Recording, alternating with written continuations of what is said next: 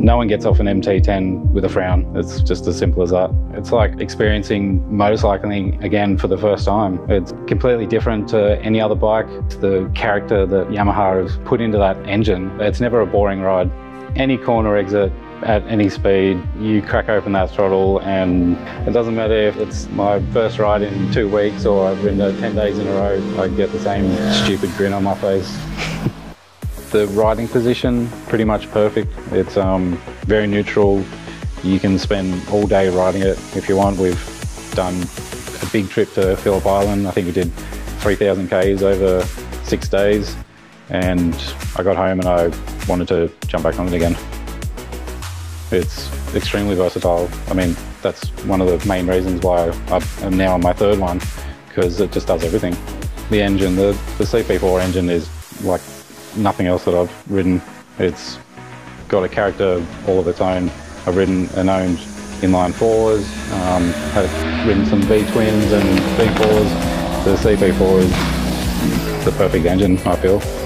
The power in the mid-range, just that instant torque of across the whole rev range. The bike is so confident, it's inspiring, it almost provokes you into giving it a lot. And with the electronics and everything, you never feel like it's going to be too much. It keeps itself well in check, and you can just go as hard as you want, pretty much.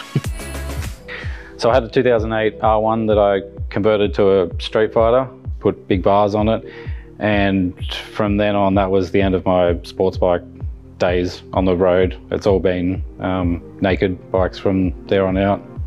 Naked bikes, it's the best of both worlds, really. You get more than enough power and you get all the comfort. And I'm not old enough for a sports tourer yet. Currently own a 2019 WR450. I've got a 2016 R1 for the track, and now the 2022 MT-10SP for everything else. Track, road and dirt, pretty much covers everything. I just need a adventure bike, but don't tell them this is. My other passion is photography, posting on Instagram and running the MT-10 Facebook page. It's what I love to do. I've met mates through Instagram, through Facebook. Yeah, I've organised quite a few rides through the Facebook groups. I know people with MT-10s from 8 hours north to 12 hours south. I'm the admin for Yamaha MT-10 owners. Great community there.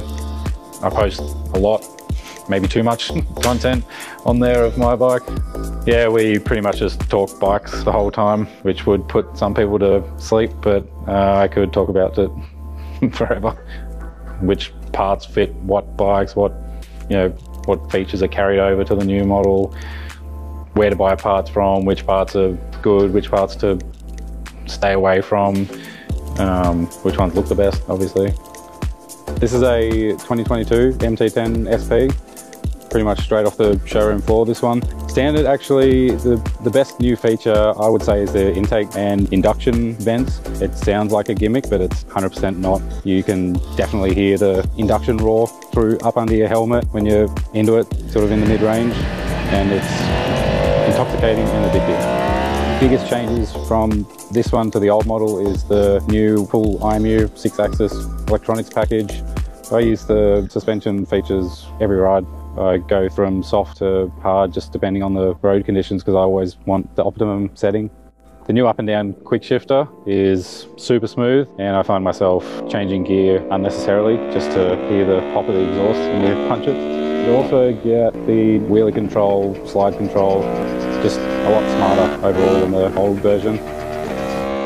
You also get braided brake lines over the standard model, the new upgraded Brembo master cylinder, and then that gorgeous swing arm, of course.